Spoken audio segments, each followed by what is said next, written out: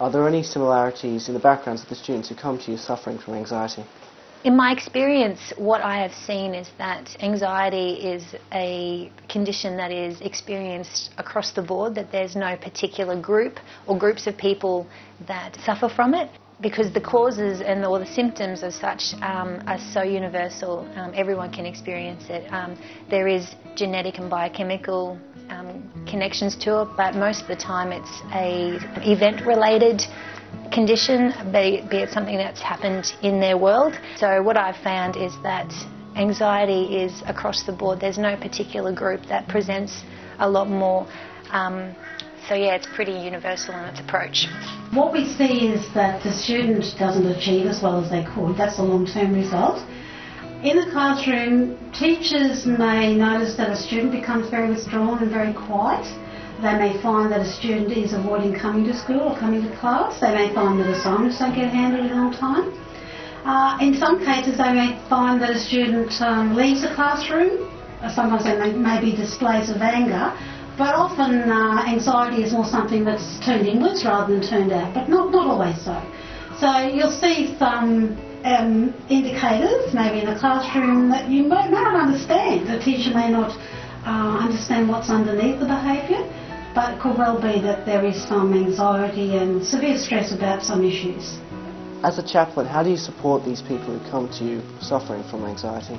My role here at the school is what they call a pastoral care program. So how I plug it to the kids is that I am a big sister to them that they can come and access in their time at school. So when a student presents and I'm just noticing that they're struggling a little bit with this anxiety, I just sit and listen to what they're experiencing, and perhaps the background is into why they're experiencing the condition.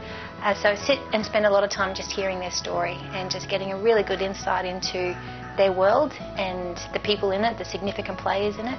And then once getting an understanding of that, I have the ability to then refer them on to particular agencies, both outside of the school in the local community, but also other staff in the school that can help with their specific issue and just get them that really specialised support that they need when they're navigating that journey.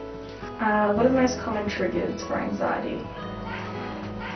Well, basically the triggers can be stressful events that may have happened in life, and that can be something that's going on at school, in the classroom. It could be an academic stress, it could be a family stress, it could be a relationship stress. It could be that a student's got a personality type that makes them more susceptible to stress as well. It could be that there's some ongoing illnesses going on for the student, or it could be a family member as well. There could have been, a stressful event like a death or a family separation that has caused them a lot of anxiety. So a family predisposition is also something that can be not uncommon. But basically any of those things, but I suppose the most common one at schools would be stressful life events. Do we need to raise awareness about anxiety? Certainly, because we know that it is quite a common issue for a lot of Australians. I saw a statistic on the Beyond Blue website, which we would encourage people to access, that 1 in 4 people in a lifetime will have some sort of anxiety experience disorder. So that's quite a common statistic. So we need to kind of destigmatise the issue of mental health generally, and it's Mental Health Week this week. We are today highlighting anxiety in particular. So we need to encourage students to see this as something that's not a sign of weakness, that is part of a life journey that can occur to any of us at any time, and that we need to talk, seek help, and that there is a very good chance of a good outcome at the end. I'm impressed with the level of publicity that we are seeing of late.